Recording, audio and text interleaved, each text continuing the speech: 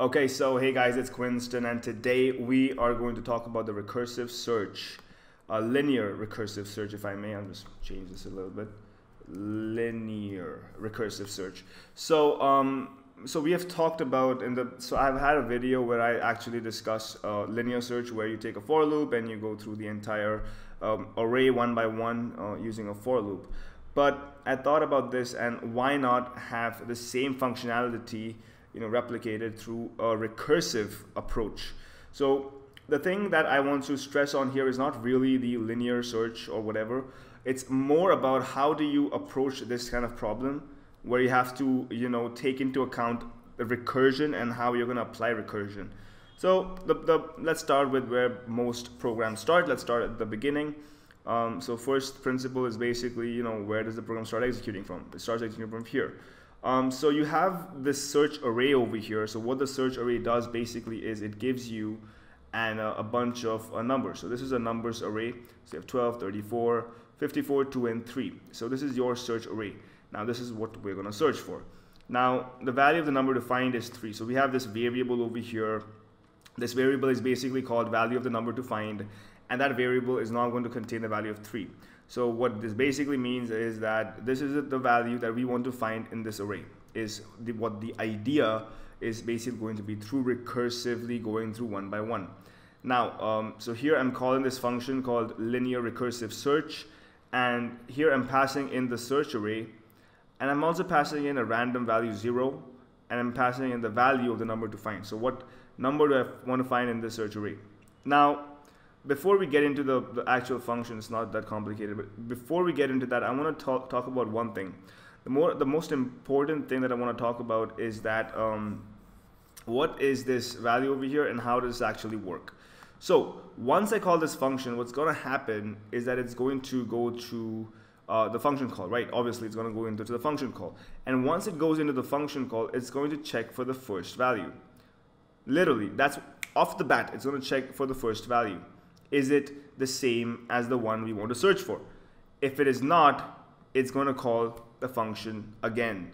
But this time, it's going to check for the next value. Similarly, if it's not the same, if 34 and 3 are obviously not the same, it's going to go ahead and check the next value by another function call. So it's going to keep calling functions.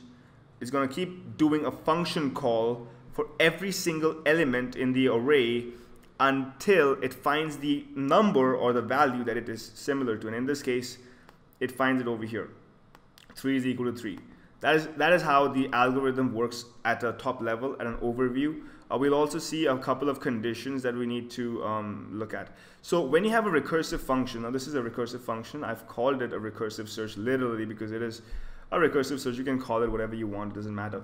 But the point is that a recursive function has a base case. A base case is basically the point at which the recursive function should terminate. The base case is very important. Without a base case, your recursive function might keep on running forever, and that is not a good idea. So you always need to have a base case whenever you create a recursive function. So now you might be wondering why there's a 0 randomly over here, and that 0 is basically to cycle through the indexes. If you look at the definition over here, linear recursive search, this is the value that represents this value over here, and that is called the index. So this is the index, and this is the value of the number that we want to find. So basically, when you call this function, what basically happens, it goes, the control flow starts from here, goes here, and the control flow then goes to the function call, because you're calling the function here in the print value. So you are going to print it eventually, but you're going to call it first, and so therefore the function call goes to this, the control flow goes over here. And what does this basically? This is basically a function, right? Yeah. So this function basically takes in the array, the index, and the value of the number to find. Now, index. What does this mean? Now, the thing is, this function, right? This function over here needs to be self-sufficient. It needs to work on every single element equally. Now, you cannot have this function work for one element and then not work for the other element. It needs to be created in such a way that it functions the same with every element in the array. Now that is literally how this algorithm basically works. So what is the first thing that I check? The base case. This is the first thing that we check. So what we check is if index is greater than or equal to the length of the array. So if it is equal to, what does that mean? It means that the index is equal to the length, which means that you have gone beyond the length of the array. So now checking for a value doesn't make sense, right? Now imagine this. Imagine this is the fourth or the fifth iteration through this. So what happens is index now is 5 or whatever, is 5, right? And if index is 5 and you check the length, it's equal to 5. But in the array, the indexes start from 0. So when you say 5, it means you have gone past the last element. So once you've gone past the last element, there is no point in checking whether there is an element over there, because obviously there isn't, because you've gone past the length of the array. Got it? Pretty simple, right?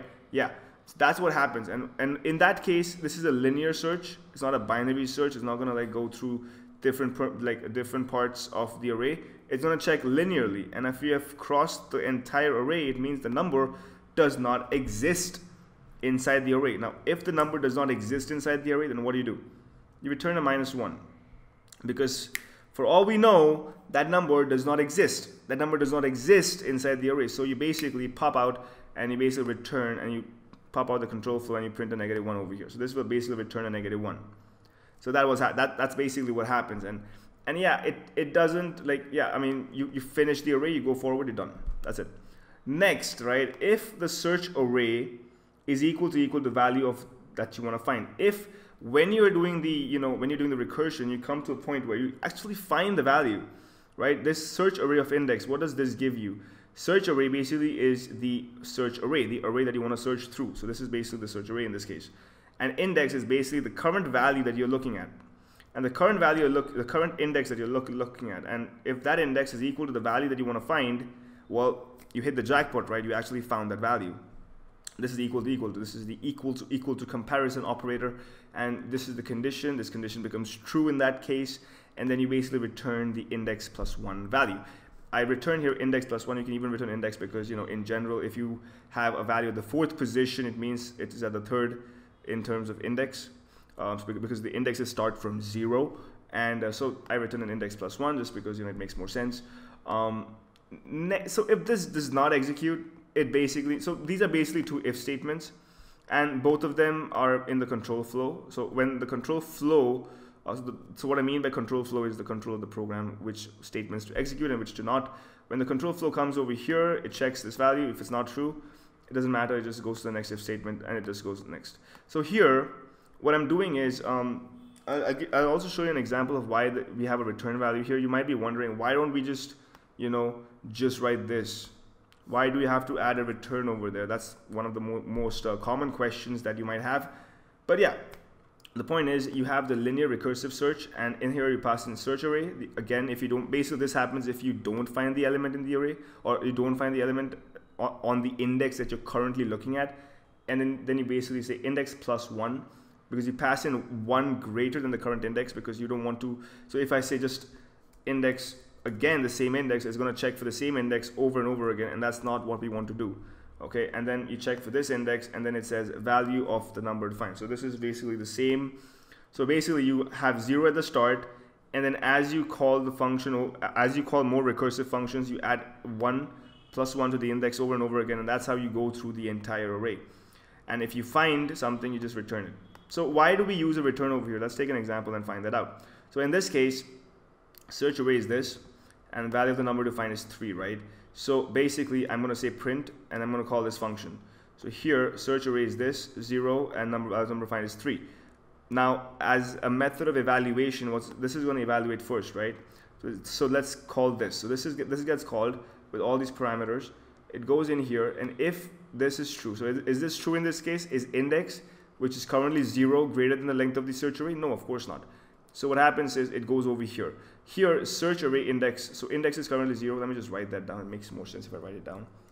So index is equal to 0 in this case, and the search array is, what it is. Search array, what it is. It's literally over here. Search array is over here. So index is 0 at this point, And what happens is obviously 0 not possible. Okay, search array of index of search array of 0. What is search array of 0? It's 12, right? It's 12. So 12 equal to number to find 3. Not really. They're not the same. So this does not get executed. And then it says return, and then this value. Now this, right? This part over here. When you say return, and you check, there are 2 return values above. So whatever this returns, this will be replaced with these values in the next call. So the next call will, when this call returns something, this will be replaced. Can you think about that? Can you imagine that? And imagine this. Once you are stacking these up, so basically you're stacking these up, right? So if I say something like this, you're stacking these up. You're stacking these up over and over again. So it starts from 0. It's going to be 0 first, then 1, 2, 3, 4, 5, and this is going to return something to this, and this is going to return to this, this is going to return to this, back and forth. So it's going to return like a cascade.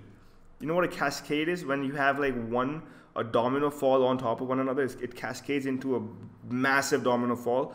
So what's happening is you call this over and over again. It's going to accumulate in your stack. It's going to accumulate one on top of the other. And then once you get a value that's actually true, or -1 or this one, it doesn't matter which one you get. These are the base values. These are the base conditions to return. Once those base conditions are met, it just like cascades on top of one another and just executes. And that is literally how you should think about this. And it's a cascade. It's a stack on top of one another. And once the stack is done, when the stack evaluates to something, that's when you return it over and over again. So that's how you basically think about this. You use this value to basically give it contextual information. Context. This function has no context without the index. It doesn't know which element to operate on without the index. It doesn't know. It doesn't have that information. And what you do is you give it contextual information through the function call. So the function call in this case acts as a giver of information to function on. And if you can observe, it functions the same on every element. It doesn't treat any element as special. It doesn't treat any element as greater than any other element. It is literally implementing the same, same conditions, the same contextual information on every